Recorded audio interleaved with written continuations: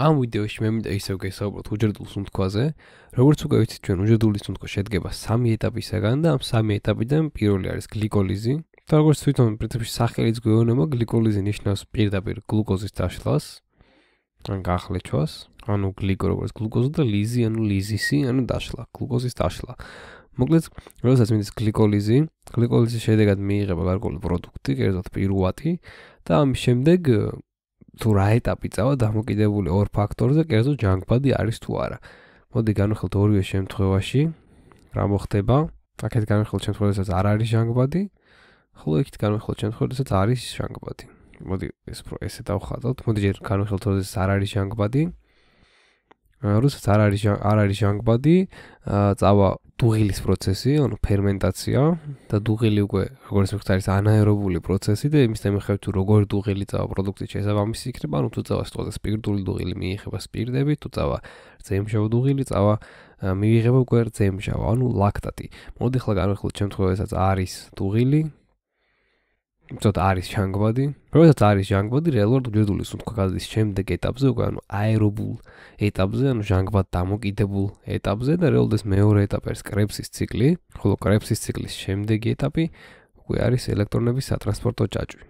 ამ ვიდეოში მე მინდა აქცენტი გავაკეთო გლიკოლიზზე და გესაუბროთ ხოლმე გლიკოლიზზე და მის მექანიზმზე და გლიკოლიზის ზოგადად მიმდინარე რეაქციებზე. მოდი აქ ცალკე ამოვიწეროთ გლიკოლიზი. როგორც გვახსენეთ, გლიკოლიზის თავარი მექანიზმი, თავარი არსი არის, რომ ჩვენ გლუკოზასკენ მივიღოთ პირუატი, ანუ გლუკოზა დავშალოთ. სხვაფრად დავწეროთ, მოდი აჯობებს.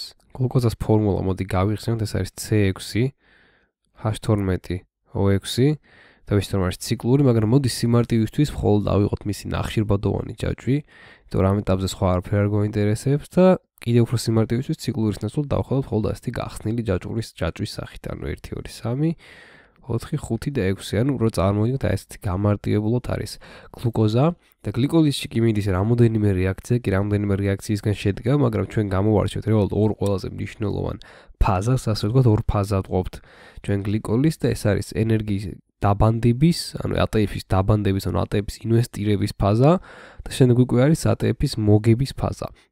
მოდი ახლა ჯერ განვიხილოთ დაბანდების ფაზა, ანუ ენერგიის, ანუ ATF-ის ინვესტიციის ფაზა. ან იგივე დაბანდების. როდესაც ჩვენ გავიართ უჯრედული სუნთქვა და ვახსენებთ გლიკოლიზი, ჩვენ ვთქვით, რომ გლიკოლიზს სჭირდება 2 ATF და სწორედ ამ ინვესტირების ფაზაზე ხდება 2 მოლეკულა ATF-ის გამოყენება. ანუ 2 მოლეკულა ATF იხარჯება იმისათვის, რომ მივიღოთ გლუკოზისგან 2 მოლეკულა. ეს 2 მოლეკულა რეალურად იქნება 3 ნახშირბადიანი, აქაც მხოლოდ ფოკუსირდებით, ასე ვთქვათ, ნახშირბადულ ჯაჭვებზე, ნახშირბადულ ჩონჩხზე, არ გვაინტერესებს დანარჩენი მოლეკულები და აქ ორივესთან დაკავშირებული იქნება ფოსფატური ჯგუფები. მოდი ასე მივახატოთ ორივეგან პეთი აღნიშნოთ ფოსფატური ჯგუფი. და ამ ორ მოლეკულას რეალურად არ არის აუცილებელი რომ სახელი იცოდეთ, მაგრამ უწოდებენ ფოსფოგლიცერალდეჰიდს. დამით ახლა რეალურად მარტივი სახელი არ არის ნამდვილად, პიგალს უწოდებენ შემოკლებით, ანუ ფოსფოგლიცერალდეჰიდ.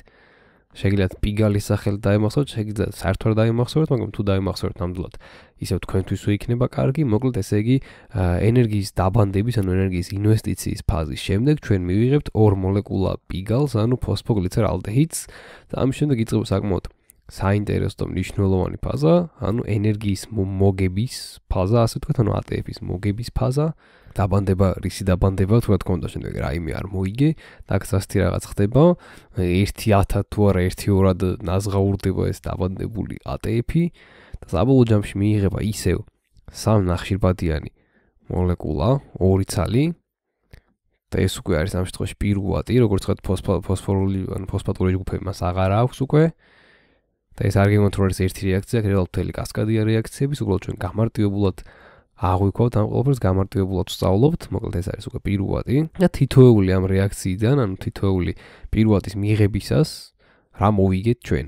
ამისათვის თითოეული რეაქციის დროს მივიღეთ 2 ცალი ATF, ანუ ჯამურად იქნება 4 მინიმუმიდან 2 ჯერ იყო ესეთი რეაქცია და ნადაში, წარმოიქმნა ნადაში, უბრალოდ ნად პლუსი აღდგა ნადაშად.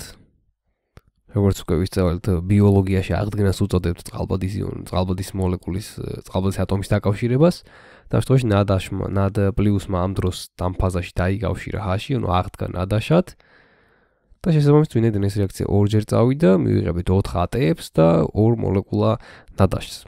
მოდით ახლა ერთგვარი ჯამური რეაქცია დავწეროთ თლიანად გლიკოლიზისა, აქ რეალურად დამთავრდა გლიკოლიზი პირუატის მიღებით.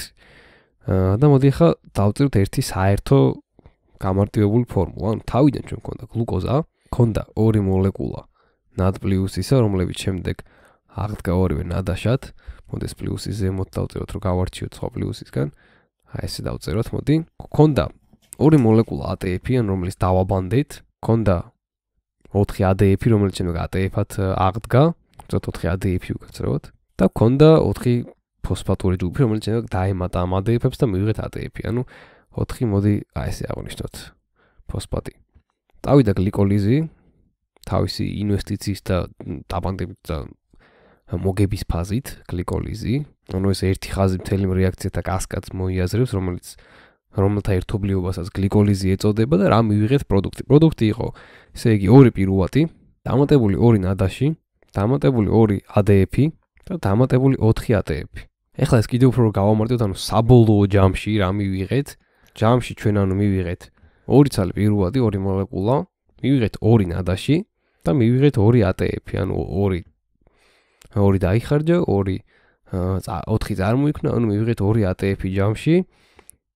და შემდეგ რა თქმა უნდა ეს ნადაშები მერე გამოიყენება ელექტრონების სატრანსპორტო ჯაჭვში, ეს 2 პირუატი კი გამოიყენება იმისათვის, რომ შემდეგ ანუ აცეტილ კოენზიმას სახით ანუ ჩაერთოს კრებსის ციკლში. მოკლედ ჯამური პროდუქტი ასე ვთქვათ, ეს არის გლიკოლიზისა და ახლა ეს ყველაფერი კიდევ ერთხელ გავიაროთ მოდით სქემაზე, რომელიც ვიკიპედიაში მოვიძიე. აი უკვე ალბათ შეამჩნევთ, რა გაცილებით მეტი რეაქცია ხატია, ვიდრე ჩვენ ახლა წეგან გავიარეთ, მაგრამ აი აქ როგორც ვთქვათ ეს ორ ფაზად არის გაყოფილი ამ ეს თქო წვეტილი ხაზის ერთ მხარეს აქეთ არის ენერგიის ინვესტირების, ხოლო აქეთ არის ენერგიის მოგების ფაზა. მოდი ბარემ დავწეროთ.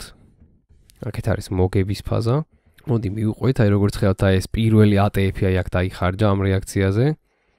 აი აქ დაიხარჯა უკვე მეორე ATF-ი ამ რეაქციაზე, რა თქმა უნდა, არ არის ახლა ამ ყველაფრის ცოდნა აუცილებელი.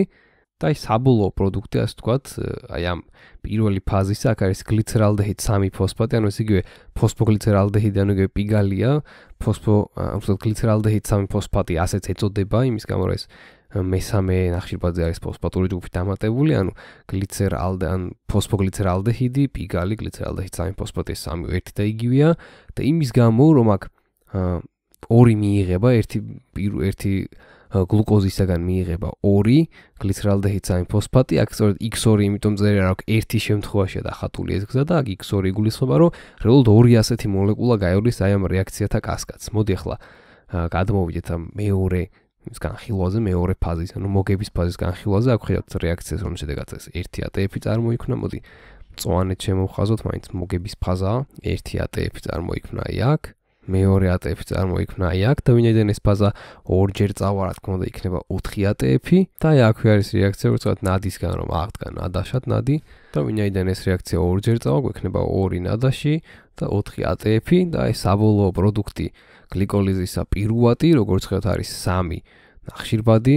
თუ დავაკვირდებით, ძალიან ბევრი წყალბადი დაკარგა უბრალოდ გლუკოზამ, სანამ პირუატამდე მივიდა და თავიდან ვიცით რომ 12 წყალბადი ქონდა, ხოლო პირუატს მხოლოდ 3 გააქვს, ანუ რეალურად ძალიან ბევრი წყალბადი ჩამოშორდა და ეს არის პირუატის მოლეკულა დაკავშირებული 3 ჟანგბადთან, 3 წყალბადთან. მოკლედ ეს არის საბოლოო პროდუქტი გლიკოლიზისა, რომელიც ძალიან ბევრი რეაქციისგან შედგება, მაგრამ სიმარტივისთვის მაინც ორ ფაზად არის გაყოფილი. კიდევ ერთხელ გავიმეორებთ, ეს არის ენერგიის ინვესტირებისა და მოგების ფაზა. ინვესტირების ფაზაში ჩვენ რა პრინციპში უჯრედი ხარჯავს 2 ATF-ს და მოგების ფაზაში ვიგებთ 4 ATF-ს, ვიღებთ 4 ATF-ს, ამის გამო ვიგებთ 2 ATF-ს, ანუ საბოლოო პროდუქტი არის 2 ATF-ი და აგრეთვე 2 მოლეკულა ნადაშისა, ანუ 2 ნადი, რომელიც აღდგა 2 ნადაშად და შემდეგში უკვე გამოიყენება ელექტრონების სატრანსპორტო ჯაჭვში ეს 2 მოლეკულა ნადაშისა.